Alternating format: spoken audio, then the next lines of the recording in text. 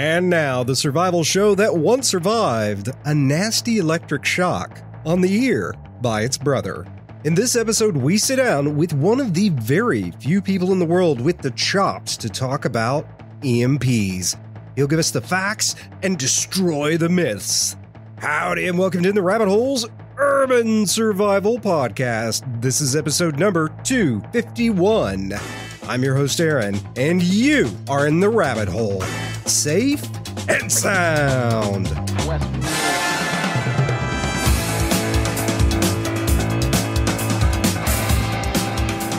Some quick announcements before we bring on today's guest.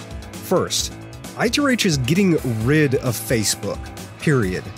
There are two reasons for this.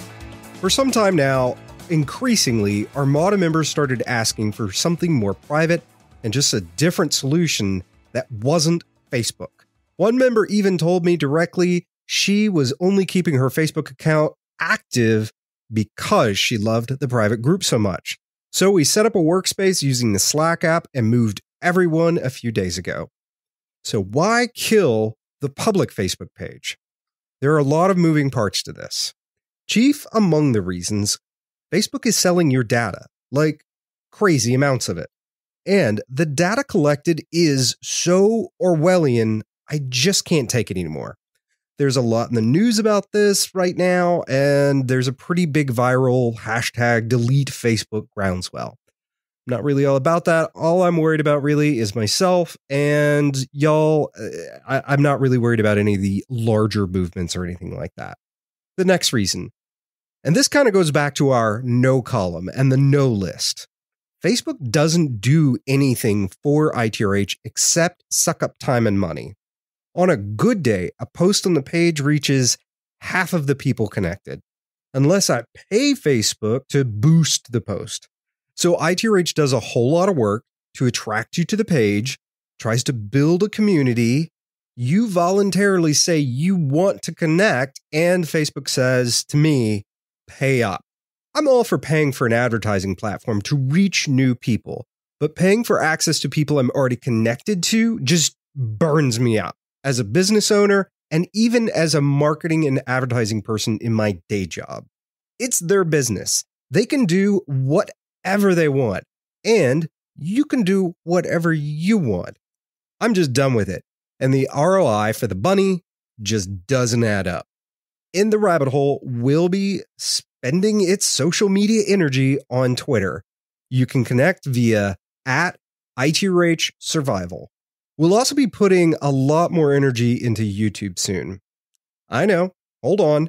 This may seem counterintuitive to a lot of you because of the recent gun dust-up, but I think it's going to be a very smart move for ITRH.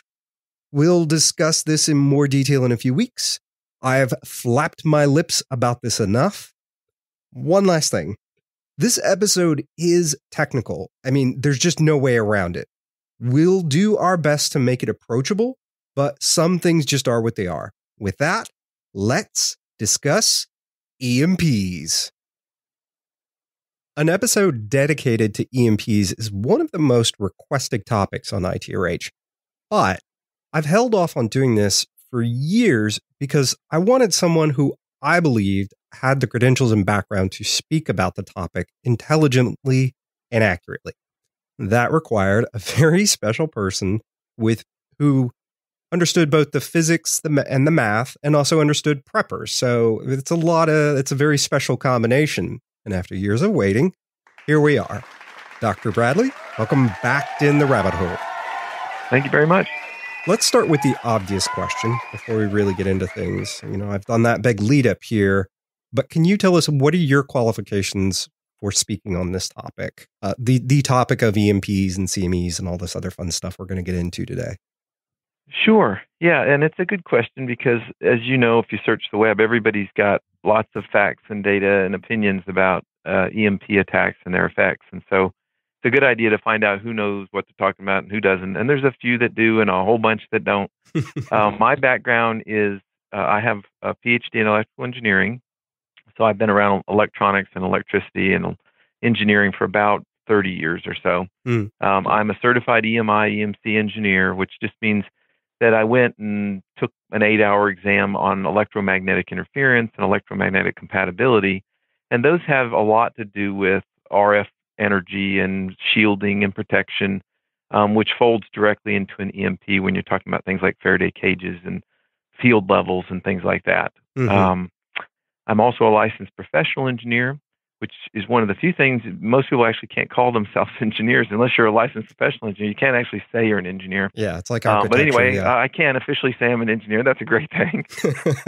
And then finally, I work, my day job is at NASA, which one of the core things I've done for NASA, probably my biggest contribution actually, has been helping to resolve difficult electromagnetic problems that they've had with systems. And so I've had a lot of hands-on experience with that.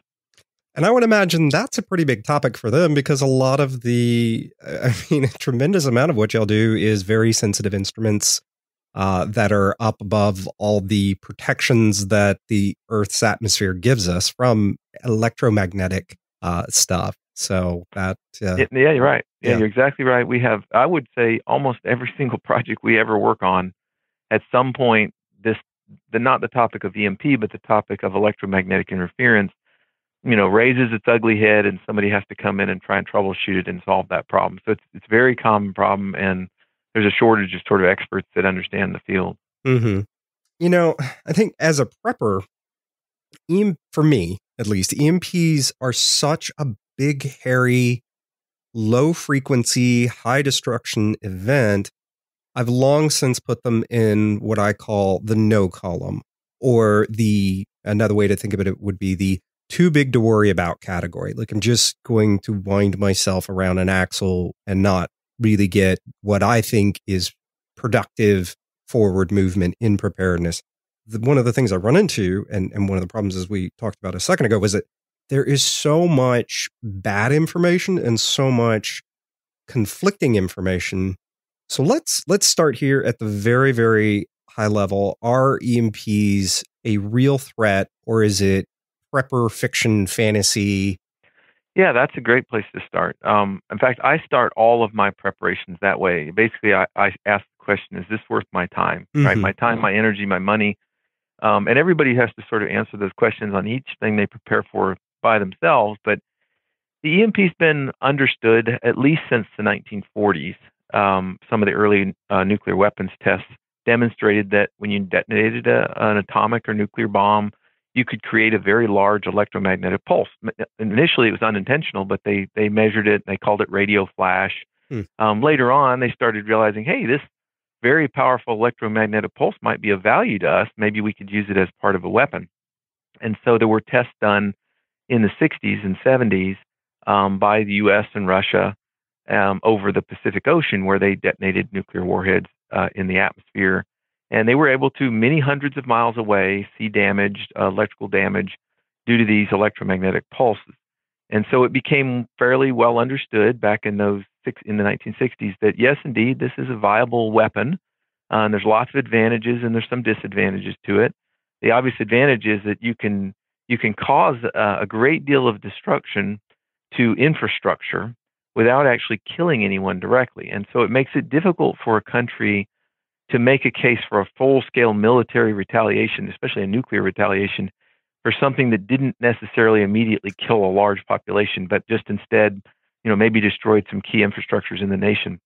And so it has this attractiveness to it as sort of an asymmetric attack is what it's usually called. And even very small countries view it as a method by which they could strike, a very powerful country and inflict great financial hardship on them. The phenomena is certainly real. Our government had an EMP commission to look at this, that some of the world's experts came together and concluded, yeah, this is a very real threat, and there's lots of things that countries should do to be prepared for this, to get better prepared. They presented that to Congress and on up, and a couple of different times. As far as I know, Congress listened, took notes, and nothing really ever came of it. Certainly our commercial infrastructures were never really hardened against it. Whether or not the military infrastructures were, I don't know. But so it's a real viable threat. It's not the only threat we face, but it certainly is a viable one. It's one that's been threatened by Russia. Russia's overtly threatened to use it against us, as has North Korea. And so it's certainly something our enemies understand as well. So, and I think, and to go back in a little bit of history, because I know there was the Russians' their big test was in Kazakhstan, and then we had, I think it was referred to as Starfish Prime. What are some of the things that we, like in the early days, learned about that just how destructive it can be, or how far-reaching it can be? There's still some of that is just sort of projection, because you mentioned the Russian test. And you're exactly right. They tested over Kazakhstan, and that was back. I think that was back maybe in the middle '60s. I think maybe 1962 or '63. And they took a very modest sized warhead, like a 300 kiloton warhead, which is nothing by today's standards, and they detonated it over a populated area, Kazakhstan. And they wanted to see what would a modest weapon detonated like that, would it have any effect down at the ground? And in fact, it did. It had pretty significant effect. Caused some fires, took out a large power plant. But again, it was a fairly modest test, and it wasn't optimized. The bomb wasn't optimized to generate a really powerful EMP. They didn't. By the way, they didn't tell the population that they were doing it. Well, they just decided they would test it, on the fly. Yeah. But anyhow, so that very modest test gave them some level of understanding of what, kinds of damage they might see. Now, the weapons have grown much more powerful, and they can create much more powerful electromagnetic energy than they used to. So even something smaller than a 300 kiloton warhead, if properly designed, is believed to be able to cause very extensive damage down on the ground. And it's usually measured in terms of what the field levels are, typically measured in volts per meter. That's what the electric field is measured in. And depending on who you talk to and which report you believe, the guesses are something like between 50 and 100,000 volts per meter could be seen at the ground. And there's a pattern to it, and so forth and so on. But it could cover some very high level fields, could cover the entire continental United States with just one or two detonations. And so you could, with those kind of field levels, anything over about 10,000 volts per meter can start damaging all kinds of electronics. You could take out lots and lots of electronics all across the United States, the most important which would be our electrical grid. And probably the most susceptible for a few reasons, which we can get into in a bit.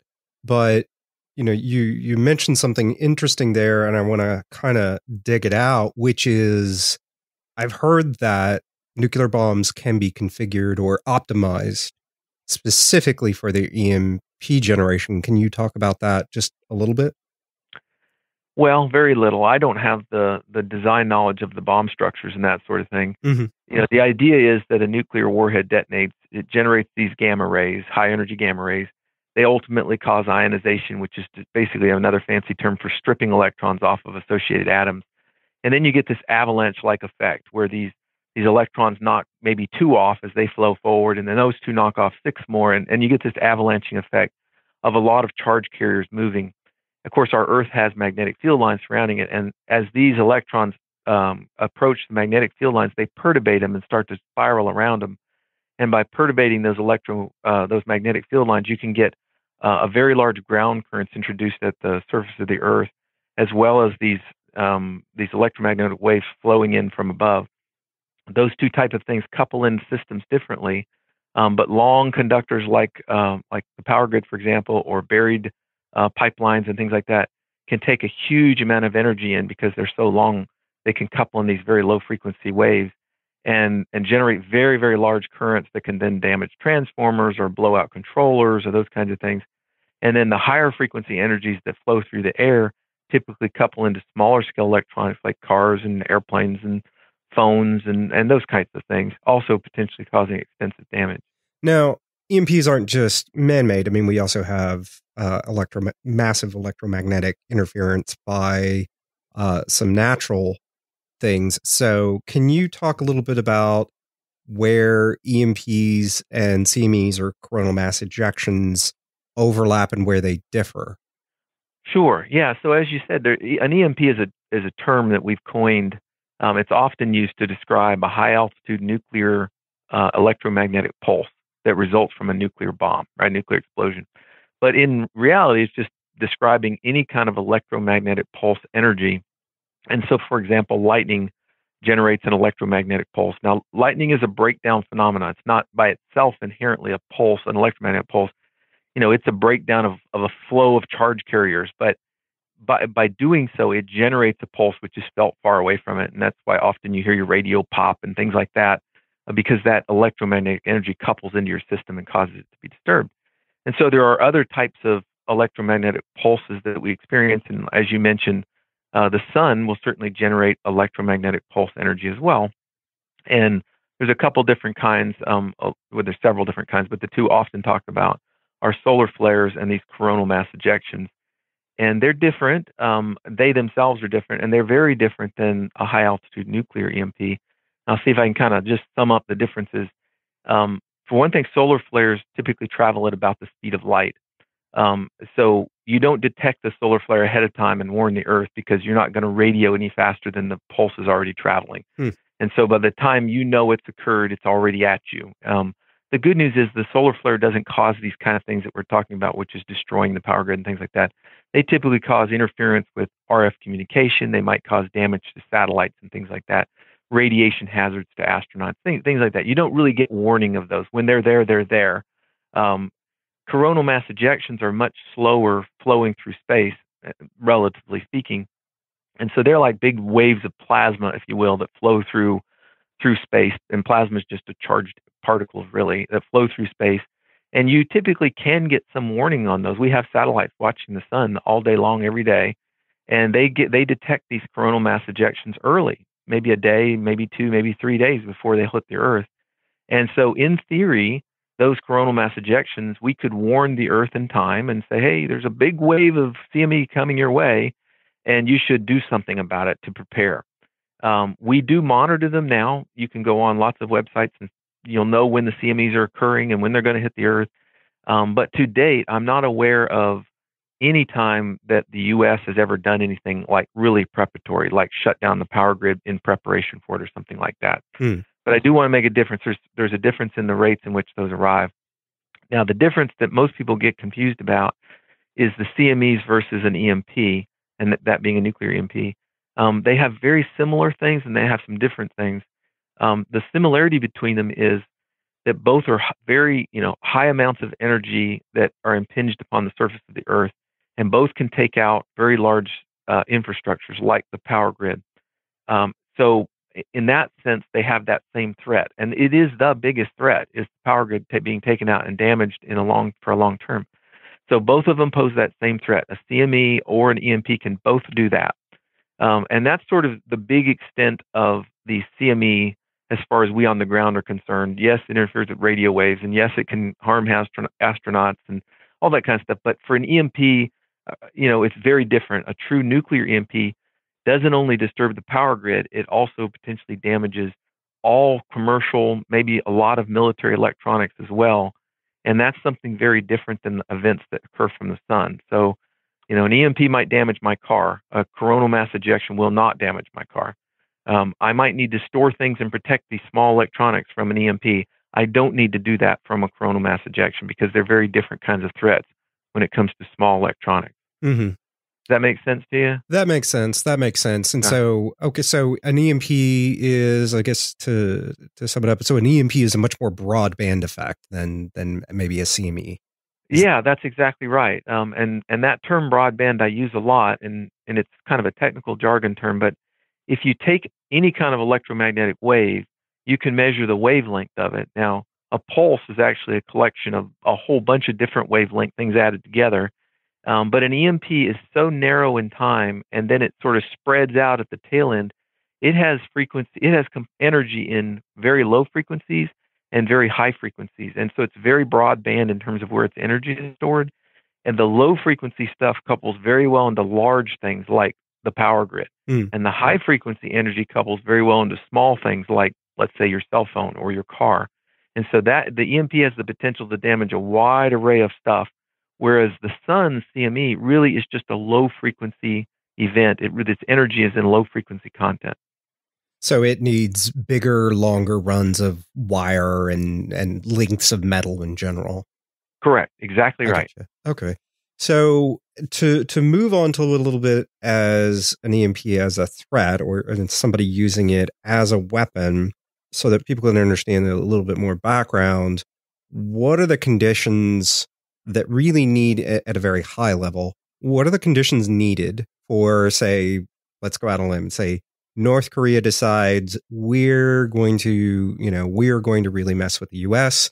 and a nuclear, using the strategy of a full-on nuclear assault like maybe Russia would do, isn't in their cards. They don't have enough bombs for it. They don't have the ICBM technology for it, whatever. And they say, really what we want to do is just really cause them a lot of problems. So they go the EMP route. What do they actually have to do? Like, what are those conditions to actually make an EMP, a man-made EMP, useful for them and not just a minor irritant? Right. Okay. So there's really a couple of things that they would require. They'll need a nuclear warhead capable of generating that electromagnetic pulse. They recently demonstrated, I believe it was a 120 kiloton weapon, which is right on the edge of perhaps, especially if it were fine-tuned to generate this electromagnetic energy, of being able to cause these really, detrimental effects at the ground. So I think if they're not there now, they're very close in terms of the yield they would need of their weapon. The other thing they need some kind of delivery system, and you have to be able to put the warhead high enough, really above 25 miles in the atmosphere. And to do that, now North Korea can do that. They can put their weapons up pretty darn high. They can't necessarily bring them down where they want yet. At least we don't think so. Mm-hmm. But they can put them up, right? They've put up satellites before. So they can put it up high enough. And so those are the two conditions. You got to have a nuclear warhead that's able to generate the energy, and you have to have a delivery system that can put it up in the general vicinity. All they'd have to do is launch the thing to be somewhere over the middle continental United States, and that's close enough. This is one of those horseshoes and hand grenades things. This is more like the hand grenades. You just need to be close enough where you want to be. You're not trying to hit a city. You're just trying to get over, let's say, the state of Kansas. Mm-hmm. And so I think they possess that ability. Now, whether or not we would be able to intercept and destroy that missile, I don't know. I don't think anybody really, outside of the military circle knows our abilities to intercept a warhead like that. But I wouldn't bet on it. I'll just say that. That's some pretty accurate, fast shooting on their part. Yeah, and there's a lot of technologies out. I mean, I'm versed in some, from lasers to intercept missiles and so forth. It's just, I don't think any of those have been so carefully studied and proven that we're like, oh, I'm at 99%, I can intercept. I think I'm just guessing as an educated person out here, maybe it's more like a 30 to 40% kind of number. And so it's not, I don't believe it's any kind of a sure thing that we're going to intercept an incoming ballistic missile. We're going to take a quick break for this message. Listener, do you get at least $3 a month worth of value out of ITRH? You should see what we do for the ITRH Roving Horde Armada members. Check it out today by visiting itrh.net. Members receive access to the private ITRH Armada Slack app group, where they get to connect, get questions answered, share alerts and news, and shenanigans. Twice a month, members get on a private video chat. We discuss guns, mead, news, and other matters, and the things you just can't talk about with anyone else. In-person meetups in some areas. Access to every episode ever produced by ITRH, including one that was never aired. Big discounts to the ITRH Gear Store and participating vendors. And that's just to name a few things you get with your membership when you go to itrh.net and become part of the Roving Horde Armada. In the Rabbit Hole is mostly kept on the air and supported by members just like you. Go to itrh.net to find out more and become part of the ITRH Roving Horde Armada. And hey, speaking of the gear store, In the Rabbit Hole is now selling survival gear on the site. You can get there by going to intherabbithole.com/shop. But this isn't just a bunch of junk. I'm hand selecting and stocking the store with the best gear. And every month, we're adding new products. Go to intherabbithole.com/shop. Again, that's intherabbithole.com/shop. Now, back to the episode. So let's go forward with the thought. Somehow, North Korea figures out, not that I necessarily think they would, I'm just using them to beat up on them. Let's say they decide that's the strategy they're going with.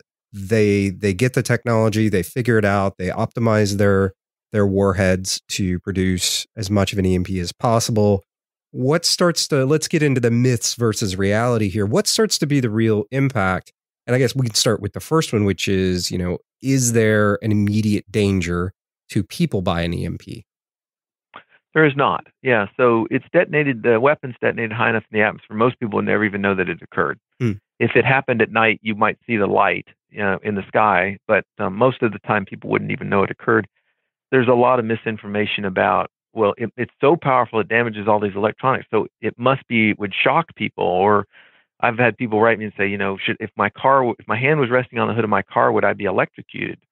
Or would it melt my Faraday cage? Right? It's just made out of aluminum foil. Why doesn't it melt my Faraday cage? And they're all good questions. And the short answer of it, without going into the physics, is the energy is so brief in time that you're not going to have any heating that you're going to be able to notice, and you're not going to have any electromagnetic effects on people or animals that you're going to be able to notice either. And so you won't know that it even happened. Nobody's going to suddenly drop dead, assuming there are certain exceptions, like if you have a pacemaker that might have problems or something like that.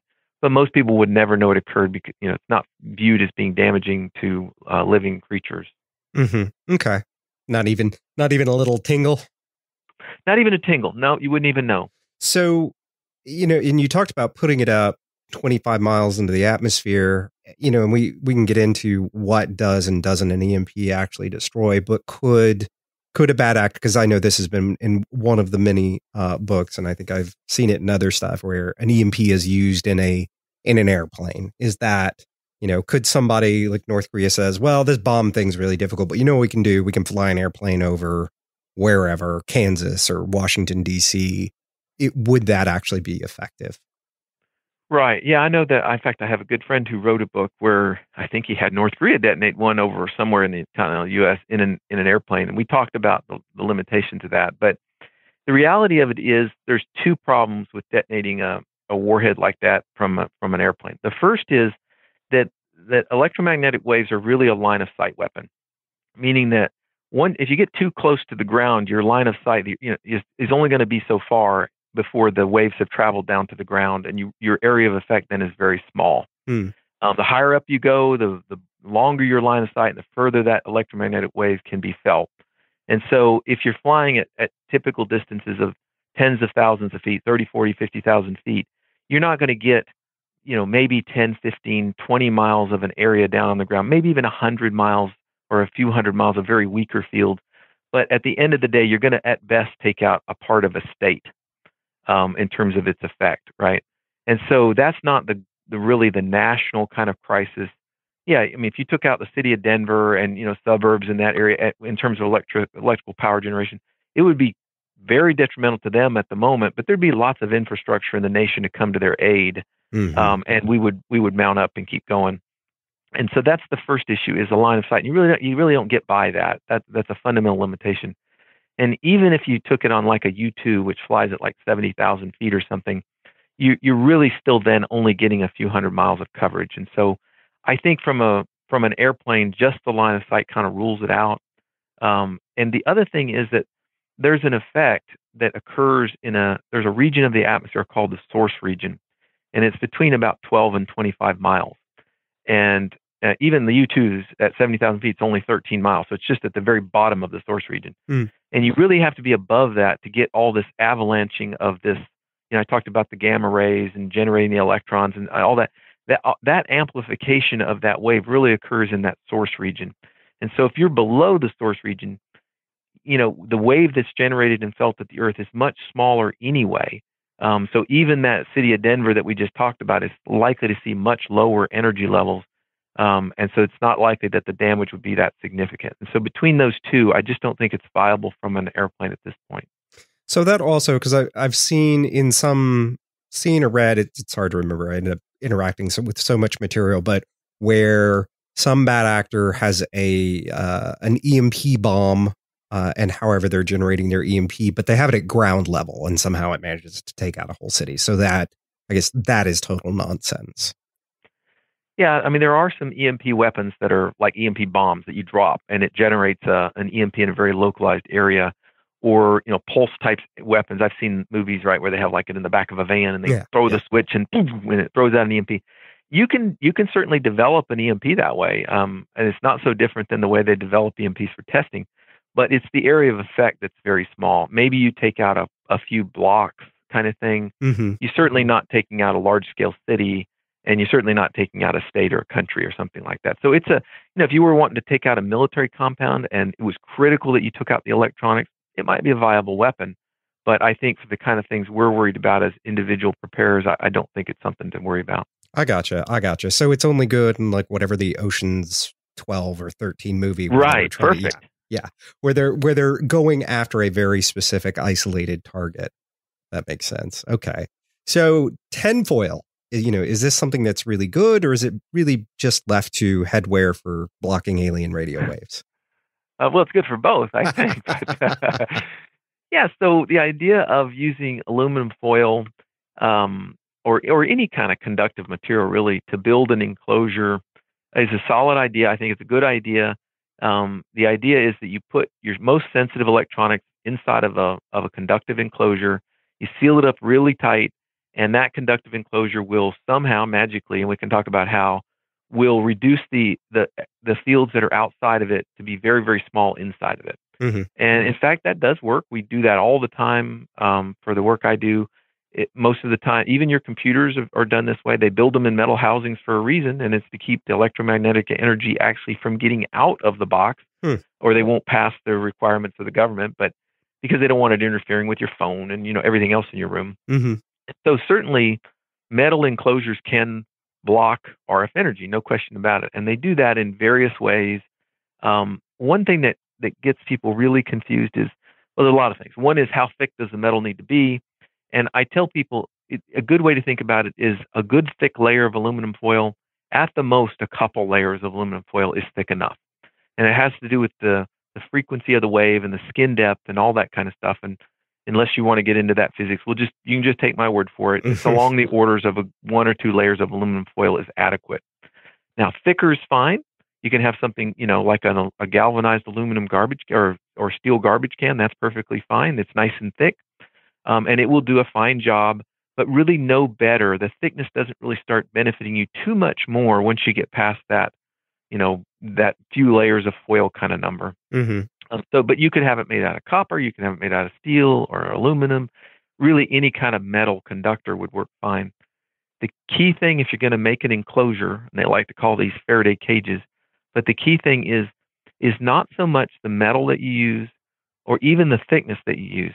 It's the seams that you have that you create when you build it. So, for example, if you build a box, like you just take a cardboard box and you have a lid on it that you put on top, and you wrap the lid with foil and you wrap the box with foil and you put them on top of each other, that seam that goes around where the lid met the box can leak RF energy pretty efficiently. And so what you find is that you have to really tape up those seams, those long, narrow seams, with something conductive like aluminum duct tape from Lowe's or Home Depot or something, and get it where it's really sealed up tight. And then it does a very good job of shielding. Okay. Wow, that's pretty interesting. And I think this kind of takes us to what will and what won't just stop working after being exposed to an EMP. Well, let's start with everybody's favorite, vehicles. Will an EMP happen and everybody their cars just stop working? Yeah, I think that all started with maybe 1 second after or one of the EMP books, right? And they're good reads. I don't knock any of them, and they do get at least people thinking about how dependent we are on our devices and technology. And the short answer is, it isn't believed that it would be anything quite that bad. Most cars would likely survive the EMP. Many of them would have malfunctions. You'd be driving along, and if an EMP went off, again, you wouldn't even know it happened. Your car would likely just experience some kind of anomaly. Maybe your dash would start going nuts. Maybe your car would shut off. Those type of things I think would affect many vehicles. It could be as much as maybe 70% of cars and trucks would experience some kind of anomaly because the fields would be very high. And that would cause all kind of problems in its own right? You can imagine how many crashes would result from people's cars all of a sudden acting up on them. But most of the cars, it is believed that if you manage to safely exit the road, shut the car off, and restart the car, most of them would come back up, and you could probably continue. The numbers are hard to say because the testing has been very, very limited in terms of car susceptibility, automobile susceptibility not well understood. And so people throw numbers around that the EMP Commission did some testing, and they throw numbers like, well, look, the Commission said only 3 to 5% of cars would be permanently damaged. And that is true, but the EMP Commission didn't test at full field levels to try and damage as many cars as they could. They didn't want to be on the hook for all of the damaged cars. And so they were testing under very specific conditions and then drawing some conclusions. And so, like I said, that the exact numbers aren't known. What I tell people is there's a high likelihood if your car was operating at the time, some anomaly would happen. Some of them would be permanently damaged and some would not. If your car is shut off at the time, it's highly unlikely that your car would be damaged.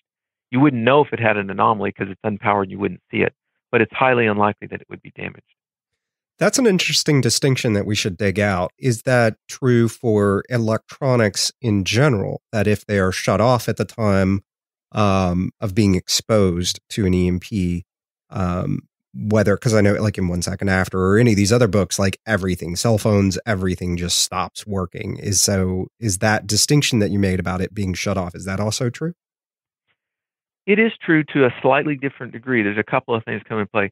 Cars, luckily, are unique things, as are airplanes. They're built to withstand lots and lots of environments, right? Because we drive by high power energy lines, we go by radio signals, we have all kinds of things, and we don't expect our car to have a hiccup whatsoever. And so there's a lot of shielding put in cars. Of course, most of them are made of metal too. Mm-hmm. And so they are designed very robustly to start with, all right?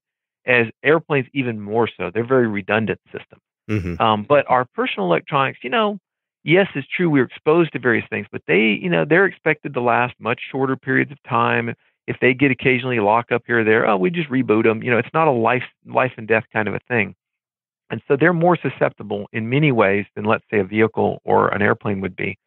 But with that said, it's certainly true if an electronic device is unpowered, in general, it would be less susceptible because if it's powered up, it already has some resident energy in it, right? And if you perturbate that resident energy with a pulse, it's easier to exceed the max allowed levels on some of the components.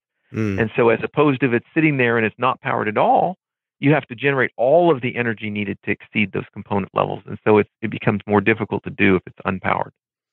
Wow. Okay. That's really interesting. And I mean, that speaks to so many things, because most of us, like, I know one of the big things that preppers tend to worry about is, will my fancy holographic or red dot optics or anything like that, be fried in an EMP? And most of us don't just leave those things on all the time. As a for example. Yeah, that's an interesting one you brought up. I asked that question. I have a red dot on my rifle, like a lot of people, and I don't take it off and put it in a Faraday cage because it's just too much trouble to re-zero it and all that, right? And so what I did is I actually did some testing and discovered that I can protect mine. Now, it is small, it is unpowered in general, although I leave batteries in it, so there's some energy powering some of the circuitry. Mm-hmm. But so what I did is, very inexpensively, you can take conductive cloth and wrap it around the top. Basically, you circle around the rifle. I have a video on my website, but you can circle around the rifle and tie off that cloth and provide some very nice shielding to your red dot without ever having to remove it. Now, is it needed? Probably not. Probably the red dot would survive anyway, but it's important enough to me, and the cloth is relatively inexpensive. I do it anyway. I wrap up my rifles with red dots just to have them protected in that way. Mm-hmm. That makes sense. The shielding cloth in general is not that expensive. So the next big one, because what was it? The TV show Jericho, and then it's been in almost every other book. Airplanes just fall out of the sky, and we kind of spoke to this a second ago. But can you really go in and talk to us more about what's going to happen to airplanes, or what are the likely outcomes, I should say? Yeah. So I did some research in this, and it's interesting to note that, at least based on which reports you read, when the bombs were dropped over Japan back in the 40s, the airplanes in the sky nearby were damaged. Some of them were damaged, which is interesting because, again, whenever you detonate a bomb, you generate an EMP, right? And so the vehicles that actually dropped the bomb, at least according to some reports, experienced some electrical damage from that. And so it's certainly possible that, an airplane is a collection of electromechanical devices all put together. So it's certainly possible they could suffer some form of damage. On the positive side, though, they're really designed hardcore, to be tough. I mean, they can take direct lightning strikes. I know that from experience. And they have all kinds of electromagnetic, CMEs hit the earth while they're in the sky and they don't fall out, solar flares hit the earth and they, while they might experience anomalies on occasion, you don't hear about them falling out of the sky from that. So the point being is they're well shielded. They typically are quad redundant, meaning that there's 4 redundant systems on board. So that if you lose one flight computer, oftentimes there are others in backup that can be switched in and so forth. And so is it possible to take out airplanes? Yes. Is it likely? I don't think so. I think likely what would happen is all the planes in the vicinity would experience something, some kind of anomaly, gauges, other things doing wrong, and they would be forced to land very quickly. And so you'd have thousands, potentially thousands of airplanes seeking a place to land very quickly so they could assess their respective damage. Now, the bigger issue might be that the support systems on the ground might become inoperable, including, radio traffic. And so there's all these backup methods, including people waving people in and all kinds of things that could be done to land airplanes. Could you do that for 1,000 airplanes all at one time? I think it would really tax our system. And my guess is if something were to happen, you would probably have some airplanes that might crash as they tried to do these emergency landings.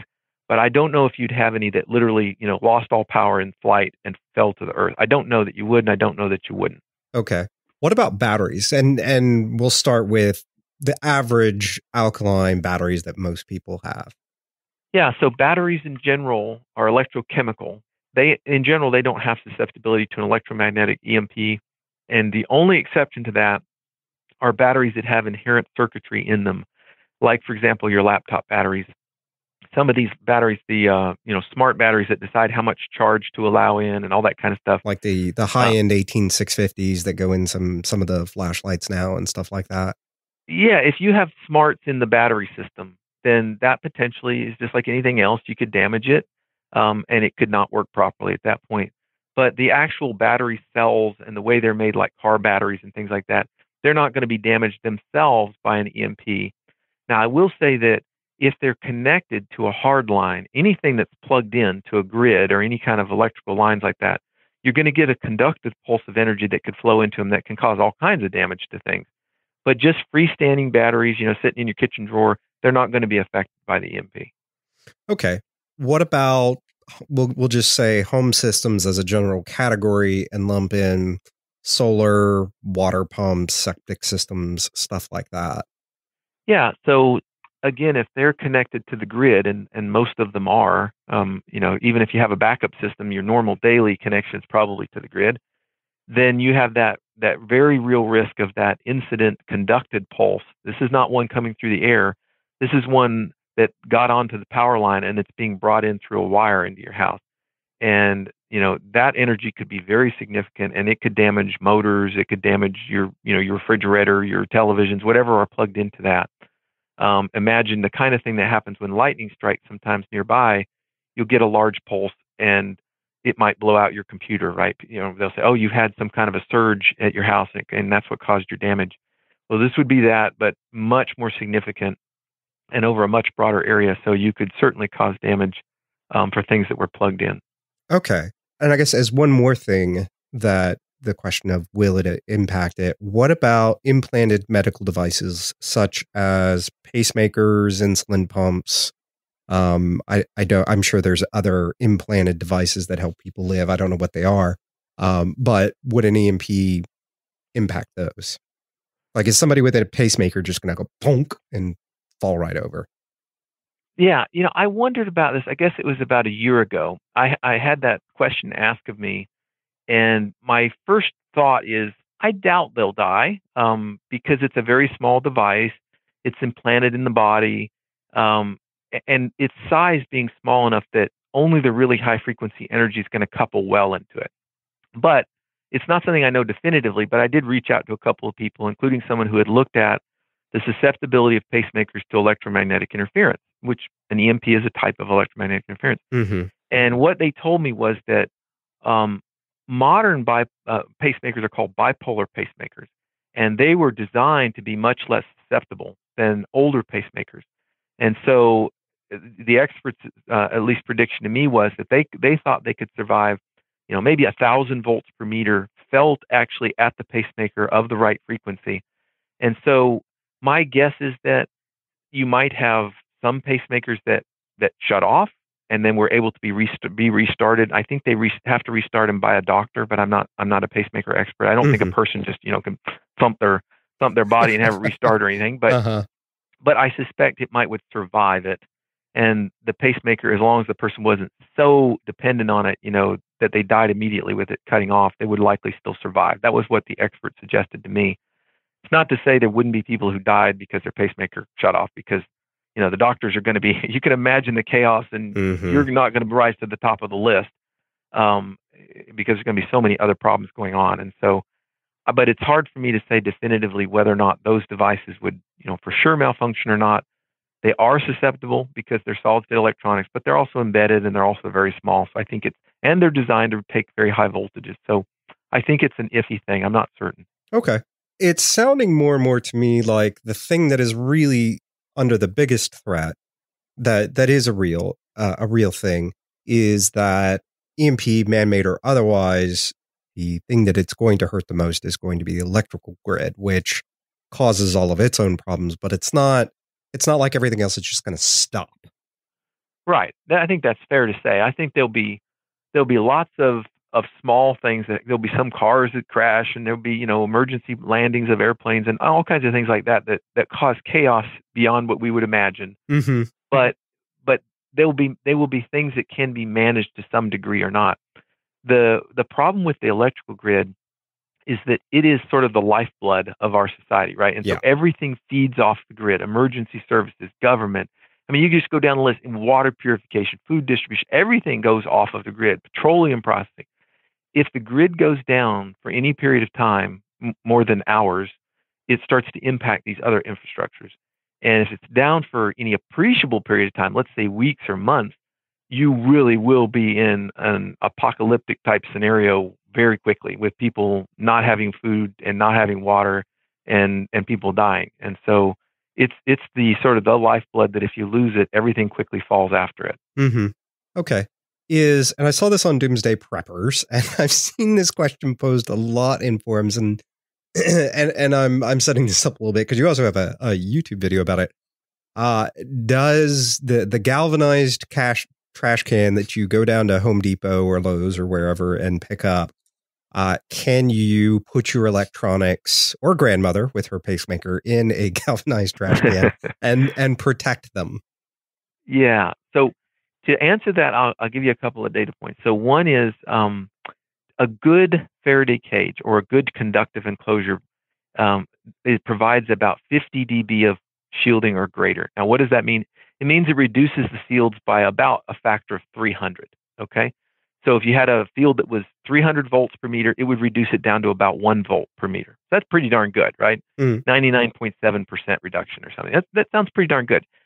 Now, people will argue with me and say, no, you need more than that. You need 80 dB, which is 99.99%. Okay, we can argue all day about what the right level is, but I believe 50 dB is enough. Anything in a 50 dB shielded box will very likely survive. So that's the first metric, is to say, if I can get 50, anything in there will probably survive. Okay.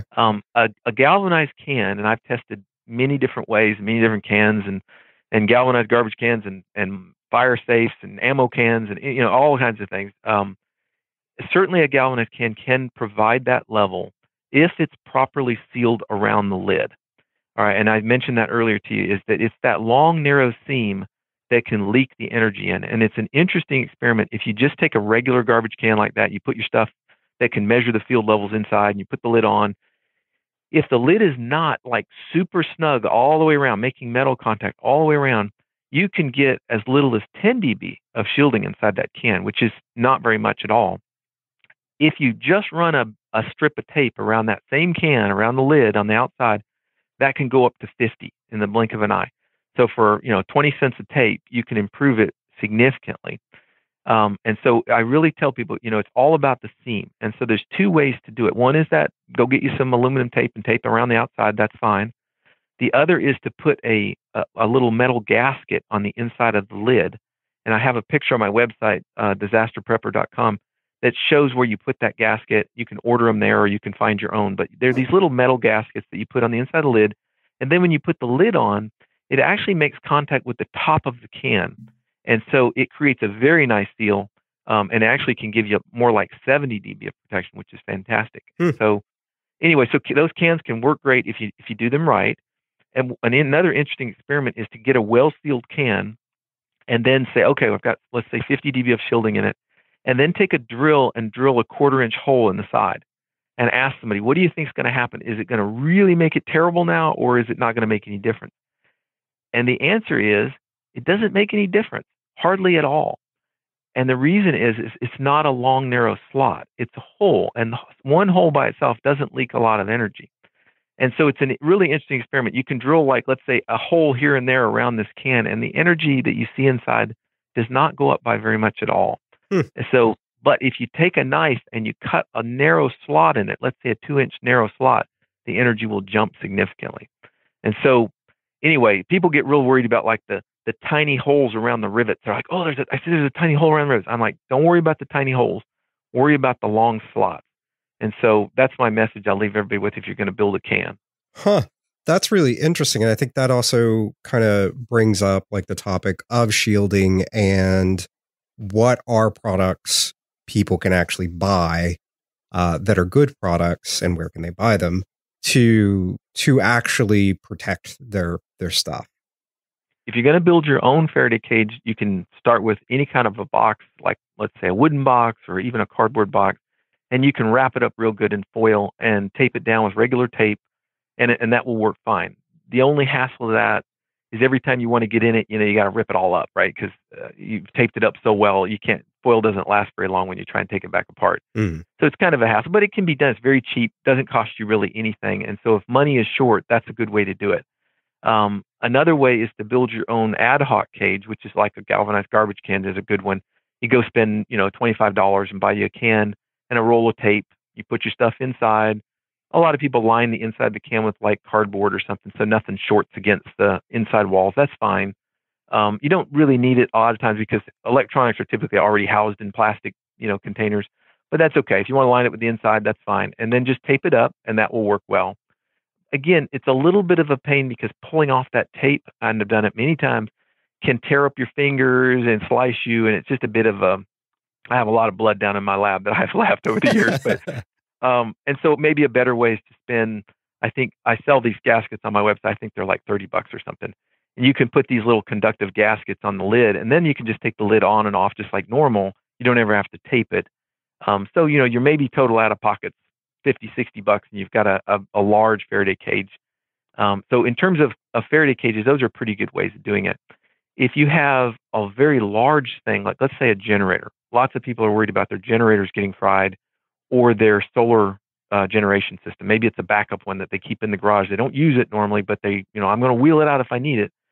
And to do those, they're so big, it's very hard to build an enclosure for them.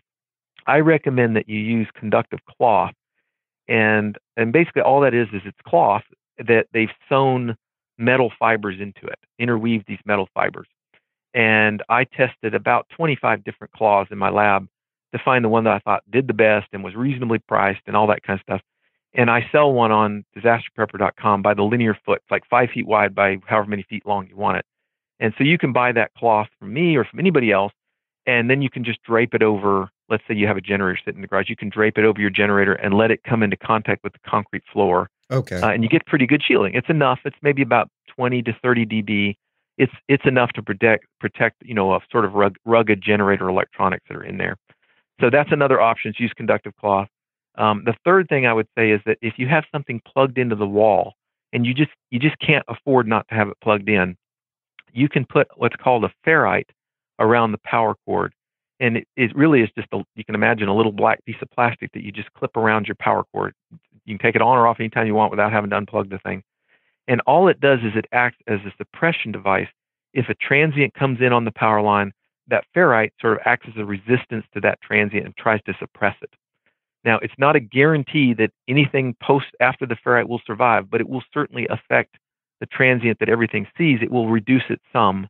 And let's say it reduced it by a factor of 10. So if you had a 500 volt pulse come in the house, now it's a 50 volt pulse, and many things might survive that. And so the idea is to try and reduce that incident energy using ferrites. And again, I have those on my website, disasterprepper.com, but you can also find those around the web if you search ferrites. The key is to find one that has broadband protection for an EMP.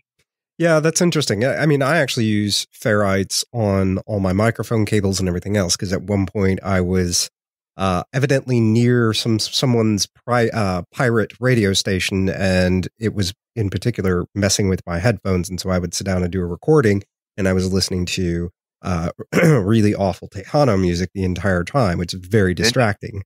But anyway, yeah, ferrite beads are pretty cool and really easy to use. So, one of the questions I had for you, because I was curious about this, because I was actually looking at your cloth. So you made a point out of it being stainless steel. Why that was the metal fiber? Why not? Because I know I saw that a lot of other ones were like a nickel and copper blend or something. Yeah.